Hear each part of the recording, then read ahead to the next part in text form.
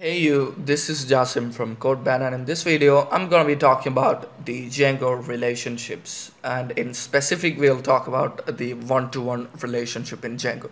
So if you are new to my channel, please do subscribe my channel and click the bell icon near to it. So without any further, let's jump right into it.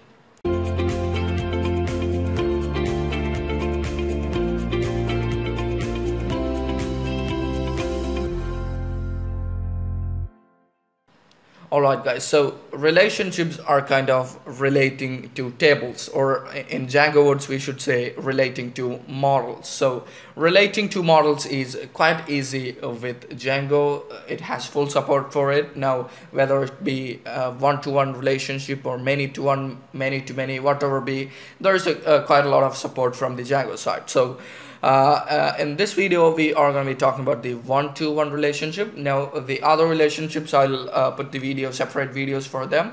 Now for this one, what I have here at present is I have created a new Django project. Now I have the virtual environment activated. Now I have also created a core application, an application named core.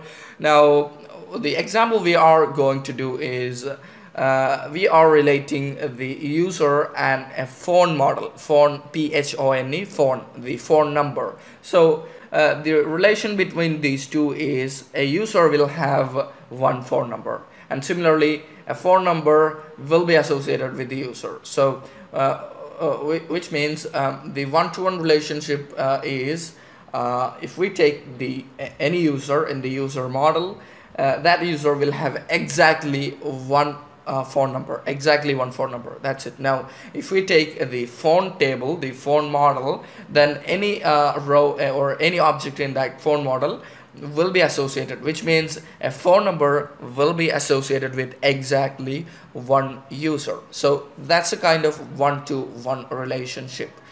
No multiple elements. A user will have only one phone number, and a phone number will be associated with only one user. So that's the kind of logic we are going to build. So in the core application, in the models.py, I'll just create a new class. I'll name it as phone, and which extends. Now since we have the user model built into Django, we won't be doing that again. So I'll say models.model, and in here I'll have an ID by default, so we don't want to explicitly say that. And the next thing I'm doing is phone number, the actual phone number. So I'll put this as a char field, for instance, with a max length of I'll just say 10, for instance. Now the next thing, the general idea of the thing is that in the phone table we'll have a field called the name is up to you, but that field will serve as the relation to the user model. So if you try to make an object of phone, or if you try to make a phone object, if you try to enter a new phone number, then that phone number should be associated with one user, exactly one user. So we should have a field here, something like user ID, or the name is up to you. So the user ID is equal to, which will be a one-to-one field. Now that's a particular model field in Django, models.one-to-one field. Since this is the logic we are doing, the phone number should be associated with only one user, one and only user. So there is a field called one-to-one field. Now this one-to-one field, the first argument is which model to relate to. So the phone number is associated with the user model, and we need to import the user model. So I'll just import that up here. You can see. Now the next argument is on delete, which means if we delete the user model, if we delete a particular user, whether we need to delete his phone number, his phone object, or not. That's the question here. On delete is equal to, if you delete that particular user, you want to delete that his phone number, his phone object, or not. If you want to delete, then you can just say models.cascade, which will automatically delete that thing for you. If you delete the user model, that will also delete the related phone object. So the other thing in here is do nothing, which means if we delete the user object, it will not delete the phone object, the related phone object. So you can either you can use either of this one. There is also another thing which I'll not be discussing. So I'll just stick with cascade. So if that user object is deleted, then all of its associated phone number, not all of this, his associated phone number, the one and only phone number will be deleted. That object will be deleted. So I'll just say like that, and I'll put a string representation here, the def string, and I'll just return the phone number for that specific object. So that's it. That's about the model. Now the next thing, I'll be using admin panel to make those elements, those phone objects and all. So in the admin panel, I'll just register the site. So admin.site.register. Then the model, now the model is phone. I'll just import that phone up here. So I'll just say just like that, and that's it. Now the next thing we are going to do is making the migration. So I'll just say python manage.py make migrations, and the next thing it changes, no changes detail. Yeah, that's because I haven't put the core in the installed applications in my settings. So in my settings, in the installed app sections, I'll just put that core right there. So with that being said, if I make migrations, yeah, that created the phone model. Now next thing is nothing but migrate. So I'll be using the default SQLite stuff. So all those stuffs are migrated to the SQLite database. Now with that being said, next thing is making a super user so that I can add those phone and user objects. So I'll say super user. Now I'll just stick with admin and just a random email, again admin as the password. I'll just bypass the validation, and that's done. Now the next thing is I'll just run the server. So python manage.py run server. So if I go into this URL right there, now let me take the admin/admin, and I'll just enter my username, my credentials there, and in here you can see that phone's there. Now we already have created the super user, right? So we have that user right in here with an ID of 1. So we won't be creating any new users. We'll just stick with that super user. Now we'll create a phone for him, just a phone. I'll just add that phone here, and I'll just stick with a random phone number there. Now the user ID is admin, which means the user, which user is associated with this phone number. So I'll just stick with admin. Admin doesn't have a phone number yet, so I'll create one, and I save that. Now in admin panel, you can see if I try to add a new phone number for the same user again, it will pops out the error. And if I do that like that, and if I try to save that, it says please correct the allow below phone with this user ID already exists. So which means our OnetoOne field is working. Now we don't want this in admin panel. We'll use our own view. We'll just create that, and with that being said, we have one user and a phone number associated with him, right? So the next thing we are going to be doing is in the views.py, I'll just create a new view for that, just to display how these things work in views. So I'll say my view, and which takes in the request, and in here I'll just pass the things, and I'll just create the basic URLs there. So in the main app URLs, I'll just redirect that. So in here I'll add a new path of the home page, and I'll just include our app core.urls. So I'll just import the include there, just like that. And the include is nothing but this one, this import, and we don't have a URLs file there. So in the core app, I'll just create a new file named as urls.py. Now in here I'll just copy and paste the same exact thing. We'll just refactor that in a moment. So I'll just copy and paste. We'll get rid of this admin and the include stuff there. So in the URL patterns, we don't need the admin anymore. We don't need, yeah, the home path. We'll just redirect to the view that we just created. So I'll just say views.myview. Now we'll just import that view here, and yeah, that's it. Now everything is fine. Now the control is here. Now in here, what I'm gonna be doing is, if you want to take suppose if I have the user model, I have a user object in my hand, or just a user ID I have. So I want to find the phone number associated to that particular user. So in that use case, what I'll do is I'll just create a variable user phone is equal to, I told that I have a user object. So in real cases, you'll get that request.user, or you'll get that user ID by any ways.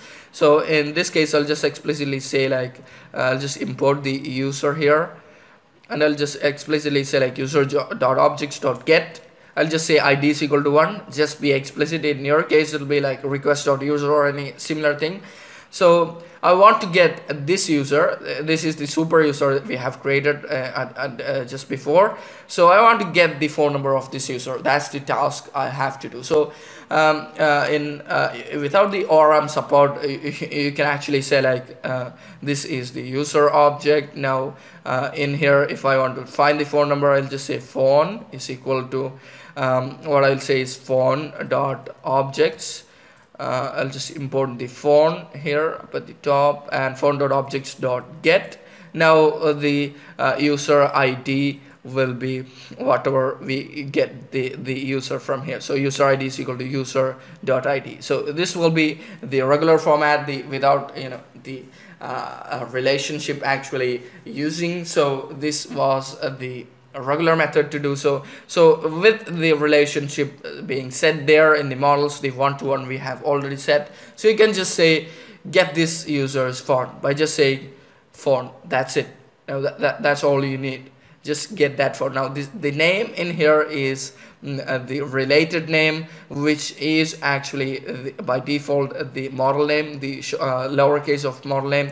Now if you want to get rid of the default one, so suppose if you want to get something like dot number, no for short. Now if you want to get that functionality, all I have to say is in the models there is a third argument called related name, and just say that to no. Now you can actually use no as the phone number to get that phone number of that user.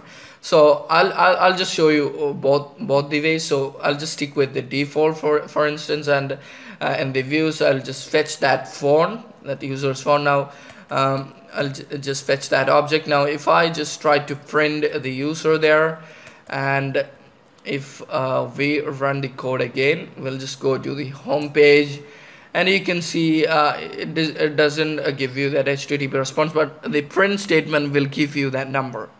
So you are getting the exact number with just dot phone. That's it. You're getting that relationship up and running. So this is the string representation. Actually, we are returning the in the models, we are returning the self.phone number. So that's the phone number here. Now you can of course use the user. You can do some complex things in here. That's up to you. Now you get that object. That's the first thing. Now phone is an object, right? So if I print the type of phone in here, you can see that it is actually a phone object. So if I do the server restart again, now you can see this is actually a phone object. So that's perfect. Now you can access like phone number or phone dot any other field you specified in the model. So that's totally possible. So that's how you do access the phone from a user object. Now if we change the related name in here, as I have just showed you, related name is equal to, let me stick with number, no for short, and in the views you can just access that with no. So if I save that again, and if I refresh this one again, you can see the same thing, the same exact thing. The code is again working. The class core dot is the type of the user actually. So that's perfectly working. Now this is how you fetch the phone number from the user object. Now the reverse is also possible, which means if you want to fetch the user, now actually this is the user phone, we are fetching the phone, right? So I'll just say user phone there. Now the thing is that I'll just revert this back to the previous one, as no looks strange there. So I'll just get rid of this related name there. Now the thing is that in order to get the user associated with the phone number, you can actually say like phone, which is our model, dot objects dot get. Now I'll just get the phone number we just created in the admin panel, which has the ID of 1. So I'm just explicitly fetching that object. In your case, you'll get that from the URL or somewhere else. So if you want to find the user associated with this phone object, this phone number, for instance, what I could say is just say dot and access the user ID. Now user ID is this one, this field right in here, the name of the field.